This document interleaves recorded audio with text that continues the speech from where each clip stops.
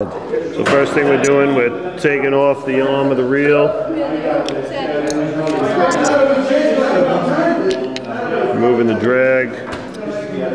I have two of the bolts out already just to make it easier for the display. So we're going to remove the cup from the reel.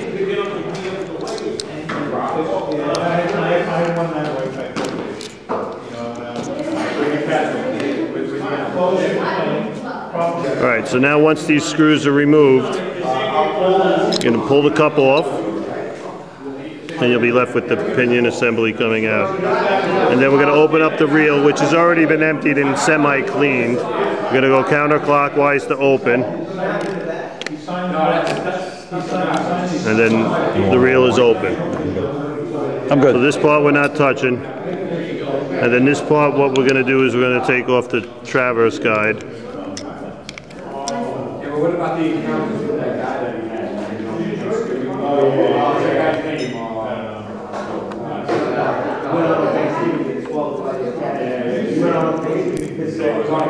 We're going to pull that out, dump the traverse guide, and there's also the lock washer. So now what we need to do is we need to get this piece off here. So what we're going to do is we're going to use the wrench that we made. Put that in the key slot. Let me see the wrench, Jim. So you slotted that out of brass. Correct, and then that's going to go right onto the key spanner type kind of wrench. Let me see the wrench. Just hold it out flat. And it's going to go into those two groove slots. Okay. And you're going to turn like a regular screw. You're going to go counterclockwise. And once it's turned, it's able to hand tight. The ring comes off. And you can pretty much pull this one off. It's loose because I've been taking it off. All you need to do is just put a little pressure right there and it will come right out.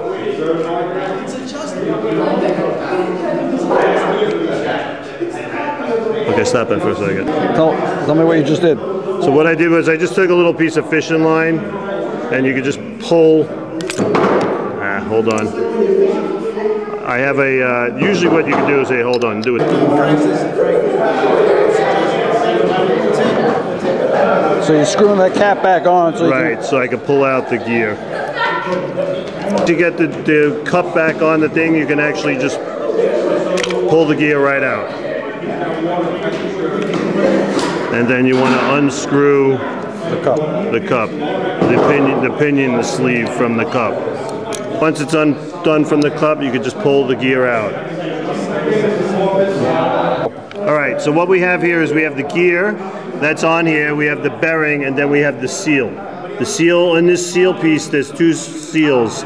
There's the seal here, and then there's the seal from getting the water on top. What we need to do is take off this threaded guide to get the bearing off. Okay, so the first thing what we're going to do, we're going to make the press plate.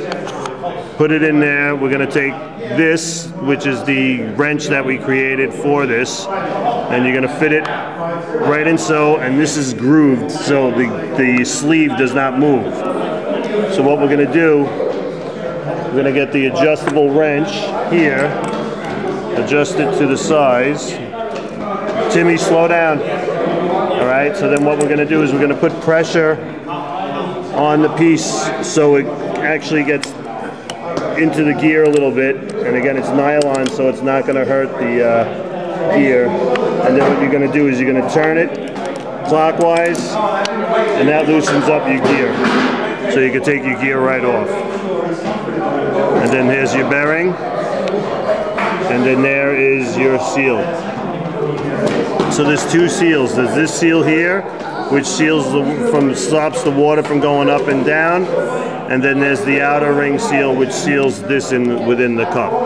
So that's how, again, you take the seal out of the thing. And you can see this one, it is in stainless steel. You can see the rust and corrosion on it, as well as along with a few others. So if you look closely on the gear, you can see the other side. You can actually see the bearing part number, and